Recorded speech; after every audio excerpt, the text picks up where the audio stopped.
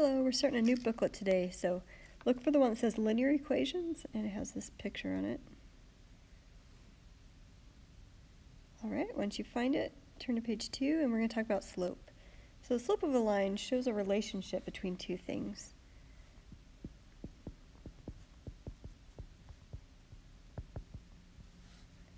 Basically, whatever's on the x-axis is being compared to whatever's on the y-axis. And the line is a really quick way to show what amounts match up with which amounts. And let's just do a quick little example here. I love chocolate, so I used to even have a chocolate business. And when I participated in shows, so for instance, I would go down to the senior center and they would say, oh, can you sell chocolates at the senior center? Oh yeah, sure. Then I would estimate, I'd have to have them made in advance, so I'd estimate how many I would need. And it turns out almost across the board, usually about twice as many people wanted milk chocolates and about half as many people wanted dark chocolates. It also would depend a little bit on the venue. So if I was at the senior center, there might actually be more people wanting dark chocolate. But if I was at an elementary school selling chocolate, there tend to be more people who want milk chocolates. But across the board, milk chocolate was about twice as popular. So for instance, you can see that on the graph. So on the bottom it says number of milk chocolates, that's our input. The number of dark chocolates is our output. But it's also really just comparing the two things. So if we have an input of 200, so if I needed 200 milk chocolates, I would probably need, you might say, oh, there's no number there. So notice that this is halfway between 0 and 200, so you put a 100 there.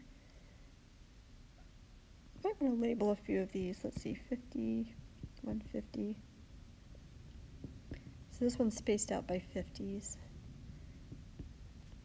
And on the bottom here, this is spaced out by 50s also.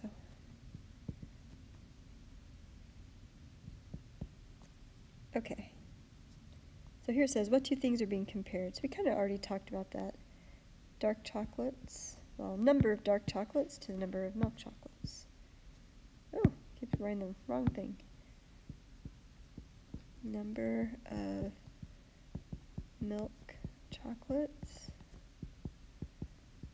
to the number of dark chocolates.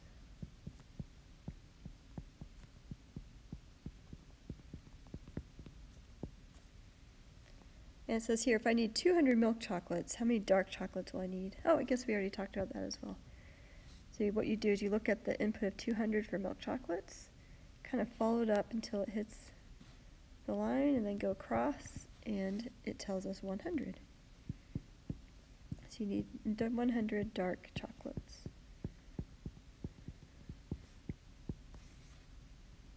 Okay, now let's talk about the slope.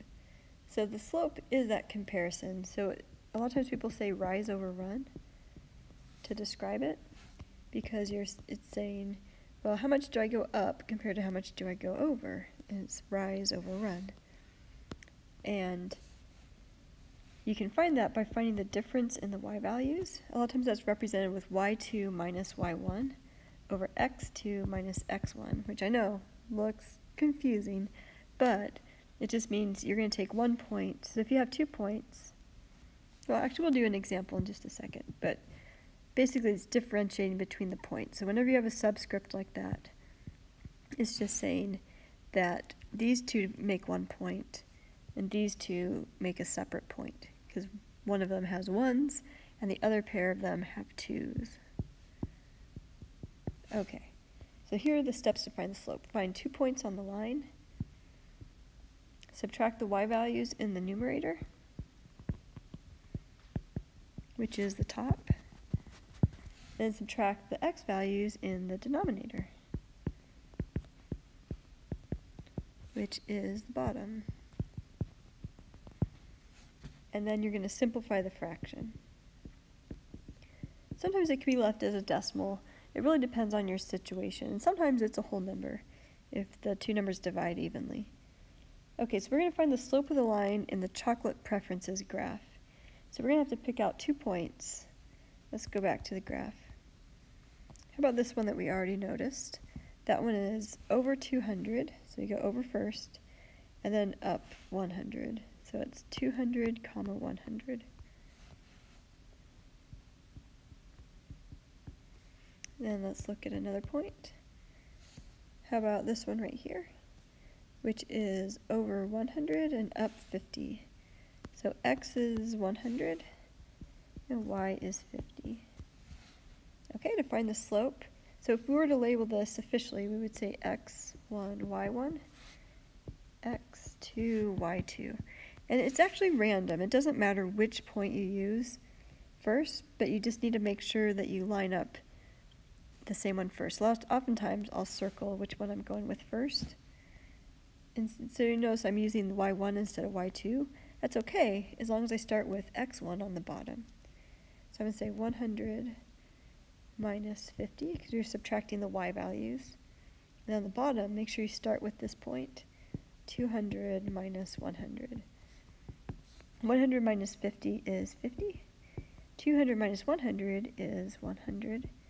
Now when you simplify that, if you have zeros, you can cross those out and then divide by 5 to get 1 over 2. So we have a slope of 1/2.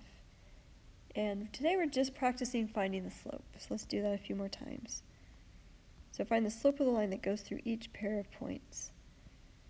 So just remember x, y, x, y. Go ahead and choose which one you're starting with. Let's start with this one first. M equals, start with the y on top, 3 minus 7 over 8 minus 2. 3 minus 7 is negative 4. 8 minus 2 is positive 6. Now think for a second if there's a number that will divide both of those. And there is. You could divide both of those by 2. So we get negative 2 over 3. And just keep in mind, this is the same as 2 over negative 3 or negative 2 over 3 with the negative right out in front. Those are all the same thing.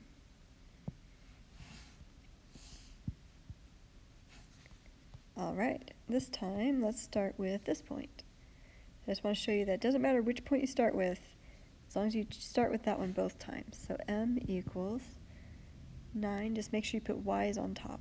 9 minus negative 1 over negative 5 minus 2. And remember, whenever you have minus and negative, change that to plus a positive. 9 plus 1 is 10. Think of this as negative 5 plus negative 2, which is negative 7. And you can go ahead and leave it like that. There's no number that will divide both. We could change it to a mixed number, but for this assignment, it's fine just to leave it as an improper fraction.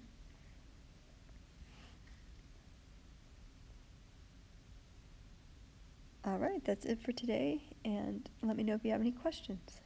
Talk to you later.